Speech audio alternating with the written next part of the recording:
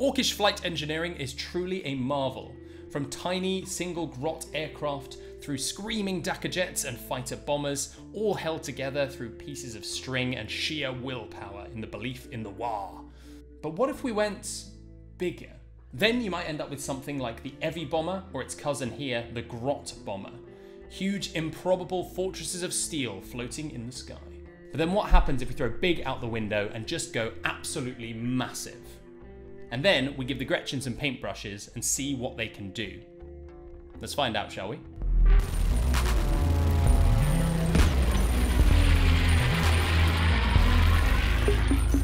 Welcome to Hobby with Ollie. My name is Ollie, and this is my hobby. Today we're painting up the ORK MEGA BOMMER from Aeronautica Imperialis. This is the largest plane you can currently get for the game, dwarfing all other aircraft with its sheer size and bulk. Aeronautica Imperialis is one of my favourite games Games Workshop has brought out in recent years, mostly due to the fact that it can actually be played in an evening and doesn't require the deluge of rules and extra accessories that you need to play a game like 40k. Let me know in the comments about your favourite non-40k games. I'm excited to learn about any hidden gems that I may have missed. My approach to painting Aeronautica is similar to how it plays. It should be quick, simple and effective. However, as this is such a large canvas to work on, I'm going to give a bit of extra love to this massive behemoth by adding a few little orky details. I'm starting from a white primed model that I'm then basing with wood colour from Vallejo. This is quite a good colour match for Avalanche Sunset, which I would normally use, but unfortunately I've just run out just in time for a new yellow based orc project. I then used my airbrush to lay down some highlight layers on the yellow. Now I'm not going to focus too much on this step, as I do actually come back in and redo the yellow armour a bit later on. You shouldn't worry if you do make mistakes, as it shows that you're pushing yourself outside of your comfort zone and trying something new. So be prepared for this to happen occasionally during hobby projects. I did decide that while I had the airbrush out, I would also block in all the metal details. Some of these are quite large, particularly the big engines on either wing. I did this using gunmetal from Vallejo, which is rapidly becoming my go-to silver paint, as it goes on super smoothly in a single coat, and I've never had any issues with the finish. Now if you're going to paint metals, keep mixing them up. It's going to give you a more realistic impression if you have multiple different colours of metals on your models. I was going to primarily use my gunmetal and then also a sort of coppery colour called rust from Vallejo.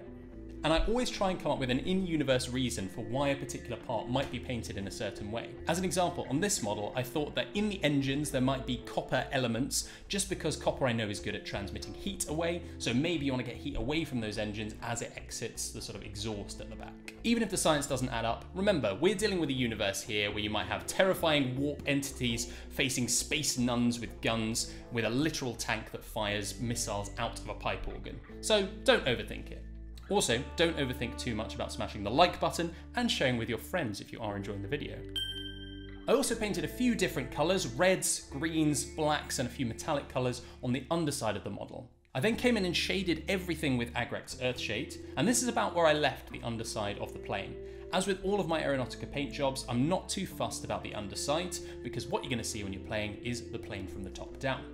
Agrex Earthshade over everything was probably a mistake. Normally what I would do is I would pin wash in between each of the panels of my yellow armour, but I think I probably got a little bit too excited with airbrushing my different yellow highlights to do this. However, Agrex Earthshade and a bit of non-oil on all of the metallics was a really great shout. Grimy engines covered in grease, oil and who knows what else is really in keeping with the flavour and character of a model like this. After this I dry brushed the metal areas with Vallejo silver paint. Once I'd finished the metals, I decided to go back to my yellows as I wasn't quite happy with the effect. I went back to my wood colour from Vallejo and rebuilt up that yellow base colour, and then I pin washed everything with Agrex Earthshade. Following on from this, I highlighted up using a 50-50 mix of Uriel yellow and Vallejo wood, and then for the final highlight I layered on pure Uriel yellow. Now this paint was quite claggy, so I needed to thin it down quite a lot and applied quite a few layers just to make sure that it went on really nice and smooth. If you ever need to patch up a yellow paint job, go back in with a warm off-white with good coverage. I tend to use Wraithbone, and then once that's dried you can start building back up those layers of yellow. It's going to be a lot easier than trying to cover over Agrex Earthshade, which is very dark with very thin yellow paint, which famously has poor coverage. With a better idea of how the yellow was going to look, I decided to build up a few details on the back of the plane. I decided to invert what they have in the photograph on the Forge World website by putting red and black areas on the back of the plane. I also painted in here a few checkerboard patterns. Quick tip for checkerboards, what you need to do is first map out a grid of where you want your little squares to go, and then fill in every other square. In this way, you're going to end up with a much neater effect. I continued pin washing and highlighting up my armor panels, working from back to front. I did this methodically so that I could make sure that I wouldn't miss any armor panels. Next was on to the finishing stages, and I decided that I wanted a flame effect on the front of the wings. To do this, I decided to design my own stencil for airbrushing. I grabbed a piece of card and cut out the rough shape of the aeroplane wing. With that, I then drew onto my cutout where I needed the flames to go up to, so I could make sure they were only on the front panel. And then I drew some flame shapes onto the card using a micro pen. Once I'd drawn my flame shapes, I came in with a pair of scissors in order to cut them out.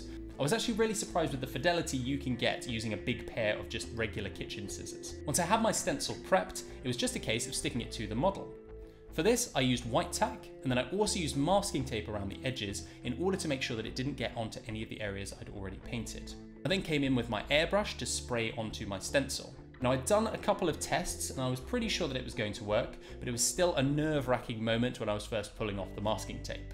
So for my first attempt at airbrushing with a stencil, I think there are some things that I could improve, but in the spirit of the orcs, I'm going to try and make the best out of what I've got. Using the same micro pen that I used to draw my stencil, I actually drew directly onto the model in order to map out where the edges of the flame should be and give them a bit more definition. Going forward, I may actually just do this straight onto models, as it seemed like a really good way of establishing that really neat fine line around the edge, which can sometimes be quite difficult with a paintbrush. Once that was done, I then came in and blocked up to that line using black paint. By giving myself somewhere to aim for, it did make it a lot easier to get a nice crisp line. I then came in with my signal red paint and used this to block in the rest of the flames that hadn't got covered, and also as it wrapped around the bottom of the wing. Now, using the micro pen to draw directly on the model was something completely unexpected, and those kind of things are really cool when they crop up in the hobby. One thing I will say is you need to be careful, as particularly on resin models, it did seem like it wanted to chip off the paint. With the flames now painted, I now moved on to the final big detail for the model, which was the windows. To set off the paint scheme for the orcs, I've decided on painting them with a vibrant blue sky with occasional clouds. I started off by base coating each of the windows with Macragge blue, and then I layered on top of this using 50-50 mix of Ahriman blue and Macragge blue. I focused this towards the top half of each of the window panels. And then I took pure white and thinned it down in order to let myself draw some little fluffy clouds towards the top of each window. I then took pure Ahriman blue and focused this towards the sort of top third of the window panels. Now, once I was happy with my clouds, I noticed that the layers between each of the blues were quite stark, so I wanted to blend them together.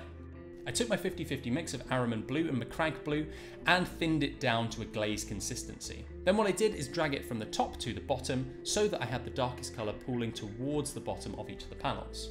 This helped to smooth out the transition and make it look a bit more like a vibrant blue skyline. Lastly, I wanted to add some contextual details. As I already had the blue glaze paint on my palette, I started off by glazing a little bit of this blue onto the brightest metal areas on the model. This should hopefully give a bit of an impression that it's flying through the same cloudless sky you can see reflected in the window. Now, this effect is subtle, but it's something that I'm going to take forward for my models, so I think it might be something really cool to explore in future projects. I also went in to do some battle damage using combinations of rust, rust metallic, and typhus corrosion to really give that idea that it's been on grimy, grungy battlefields and is constantly under fire. It is a pretty big target after all. Once I was happy with the grunginess of the paint job, I also came into some of the areas that I'd marked with rust with a little bit of my gunmetal. This was meant to simulate that the paint had chipped off of the outside. In some of these, to represent bullet holes, I also put a little bit of black in the centre, just to again give that little bit of extra depth. And with that, the paint job is done.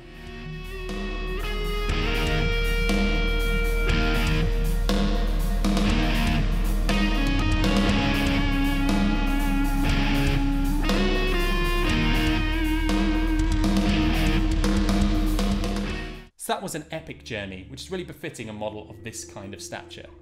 I think my main takeaway from this is that not every project is going to be smooth sailing. Sometimes things are going to go wrong, and sometimes you'll have to adapt what you're trying to do. But if you keep a cool head and you don't just throw your toys out the pram, you can end up with something that you're really proud of, and I'm really happy with how this turned out. If you have enjoyed this video, please do consider hitting the like button. Also, try sharing it with your friends, as that really lets me know that other people might enjoy this and the sort of content to keep making in the future. In the meantime, my name has been Ollie, this has been my hobby, and I will see you next time.